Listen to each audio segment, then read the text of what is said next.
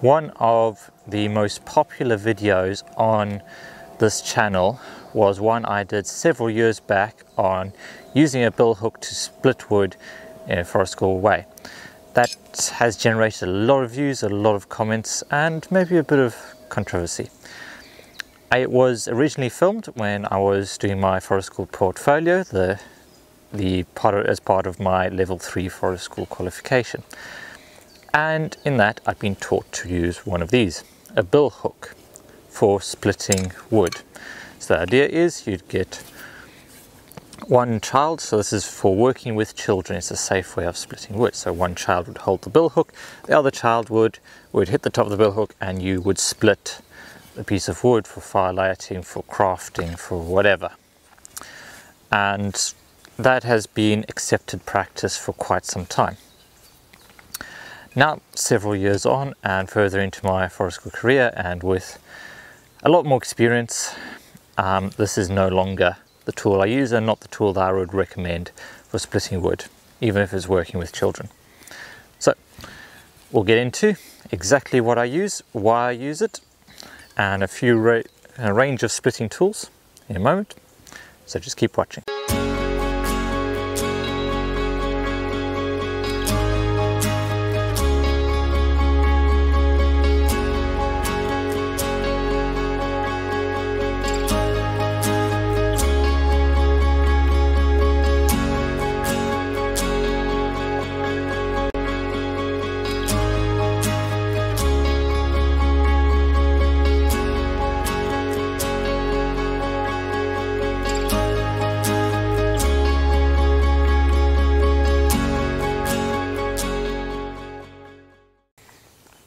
So, starting off with why I don't use a billhook anymore. Mainly because I don't think it's the right tool for the job. The job this is designed for and the job that we use it for in forest school, two very different things. So for those of you who haven't come across a billhook before, it's I'd probably best describe it as an Englishman's machete. This is a tool that's designed for hedge laying, where you would split through part of an upright hedge stem and then pull it over and lay them flat or horizontally, and then shoots from those split stems that have been laid horizontally will then send shoots upwards, and you end up with a very dense hedge at the bottom, and then a good growing hedge up from that. So it eliminates those holes at the bottom. I will see if I can link to a video that I'll show you about that in the description. But yeah, so it is a slashing tool. That's evidenced by the thin profile. It's a very thin profile, the curved shape as well. That's for hooking onto, not just pulling it.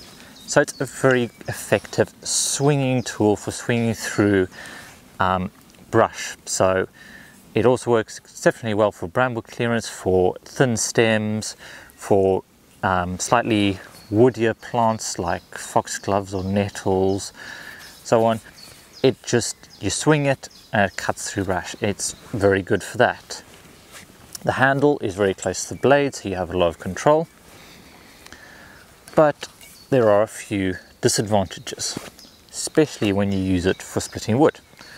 As I said, thin profile. Thin profile is perfect for slicing through something because there isn't very much resistance.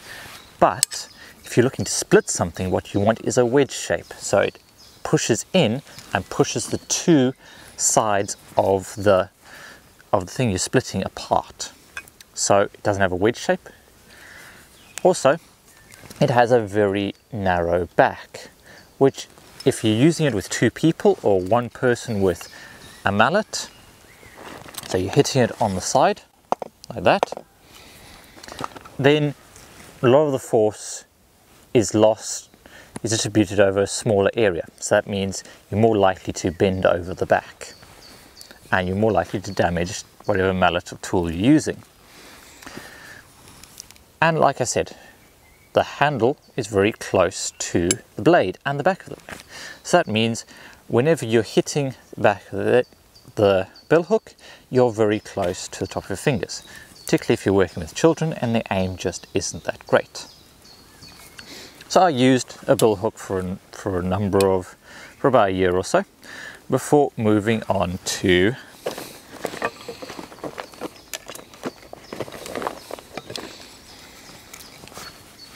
an axe. Now an axe is designed for splitting. We can tell that straight out. So if we look at the shape, it's a wedge shape. The axes that are designed specifically for splitting will have more of a wedge, and the ones for carving will have a slightly flatter edge. Yep. Okay.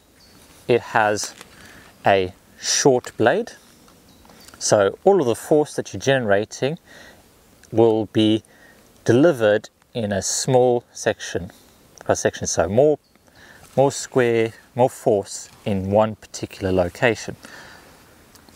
You also have a comparatively longer handle. If we compare the two, you can see most of the axe is handle.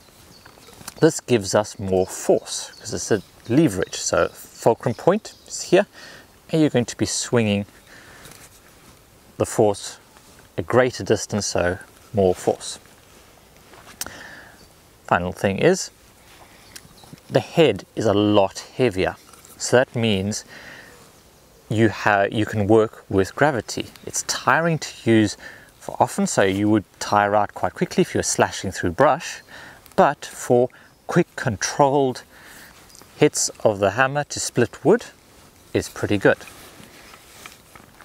So this is where I went to axe, and the way you'd use an axe to split is one person would hold it out and the other person would hit the back of the axe head, and then you drive it into the wood. So same thing with children, you have one person kneeling down at either side, and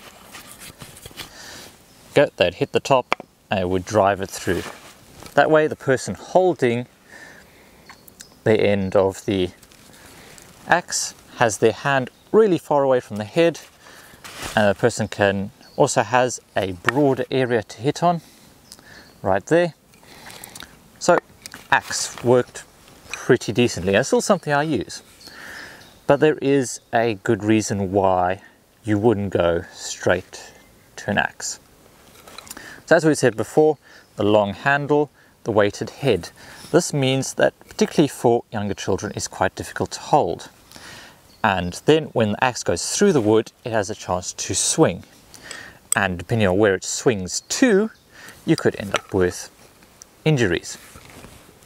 So in that case, the potential, because of the long handle, the potential for damage and potential safety concerns are greater, which is probably why people look to the billhooks first, because I said handle's close to the blade, more control. Handle further away, more power, less control.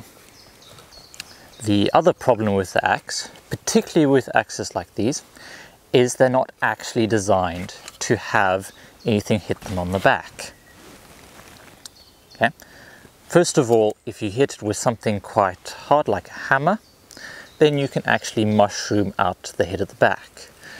And the other thing is, as we can see there, the wooden handle goes through the eye in the axe head. Now that is held together with force, so the wedge there, the circular wedge, is driven in to mushroom the end of the handle outwards to hold it in with friction. You don't typically have glue on this. But what happens is if you hit the back hard enough, you can begin to spread this eye outwards and deform the shape, and that can create a loose axe head. Of course, a loose axe head is a dangerous axe head. It makes it for a dangerous axe. Imagine you swing it over your head and it goes flying behind you, or you knock into a piece of wood and the handle splits out of the head. That's a problem. Now, a lot of that can be solved by using a hardware axe. I've had this one for several years, and this is actually the axe that I use with children when we're splitting, because it's not the greatest axe, not particularly sharp, but what it does really well is the axe handle is actually glued in, and it's solid. It's solid, so I don't have to worry about the axe head coming off because I'm not going to be swinging it. This is just purely for use of splitting. It is a dedicated axe that I use just for splitting wood using a mallet. Now the problem with this again is that this is quite a heavy axe. So this is something that I generally use. So I'll be the one holding it, and then the other child with the mallet will hit the head. And that's a great way to get children started with splitting. If you don't know them that well, if you're not sure how well they work with tools, this is a good way to start it out. Your hands are really far away from the axe head. You've got a whole lot of control if you use two hands. It's a very safe way of using an axe. But as I said, probably needs to be an adult holding it just because of the weight and again that leverage. So at this point you're probably asking, well, if I want something that has the control and safety of a billhook but the splitting power of an axe and the ability to keep your hands away from where the blows strike, well, what do I use? And there is a purpose-built tool. Like I said, axes aren't generally used with mallets. They're not usually designed to be struck on the back of the axe head. Billhooks also not designed for that, but there is a tool that is specifically designed for that, and that is the froe. The froe has a handle set at 90 degrees to the blade, and the blade sits at the bottom edge.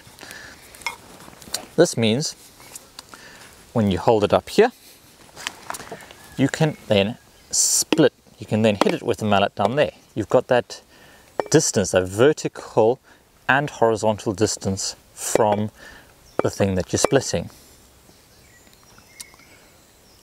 Okay. And if we look at the profile, it's not quite as wedge shaped as an axe, but it has a decent amount. It has a decent amount of splitting power. So it's designed to split things apart. This is what was historically used to make cedar shingles or other shingles for wooden roofs. So you can see, froe is pretty simple to use. Just set it up around there.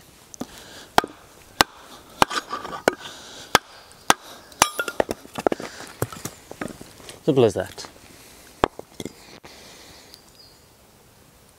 You have the ability to set yourself up very controlled splits of wood, and you also, when you sink it into something, you also have that leverage. You can twist. Let's knock it in just a little bit further. This is quite well seasoned, so it's splitting quite easily. Got the leverage on the handle. You can split a piece. The froe has that ideal combination of durability. It is designed to be hit on the back of the handle of the head. It gives you control, it's safe, and it's effective. So I'd encourage you to have a look at the froe as a tool. Now, the final tool that is probably worth talking about is applicable. If I just split this down quickly. I mean, you keep splitting, you go keep splitting. Eventually you get to the point where you're going to struggle to get an axe or a froe to sit in the top of that to split wood.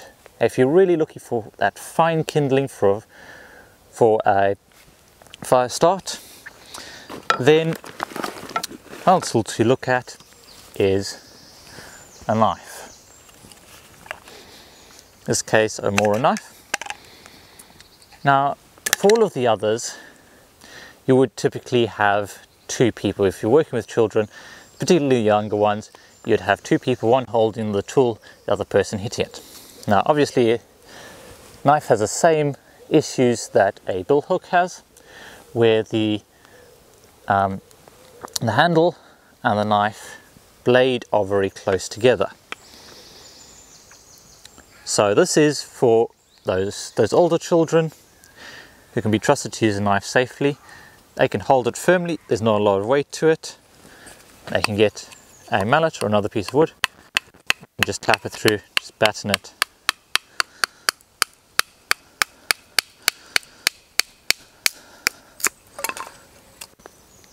The way through, and you can get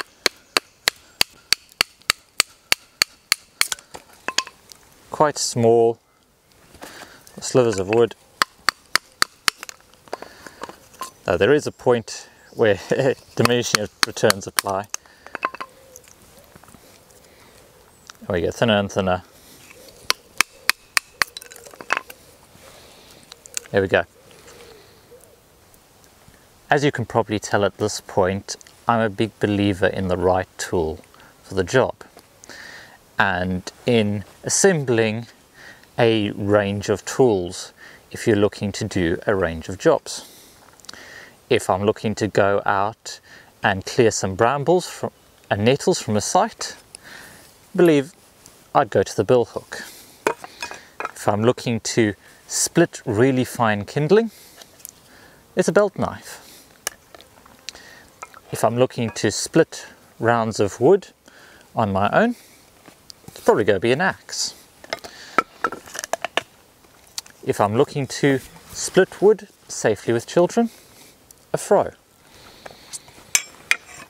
It's all about making the choices, and as I say, if your only tool is a hammer, everything starts looking like a nail. You've got to be intentional about what you do, particularly if you're using edge tools. Decide, is this the right tool? It's why I'm not a big fan of using potato peelers instead of knives. It's not the right tool for the job.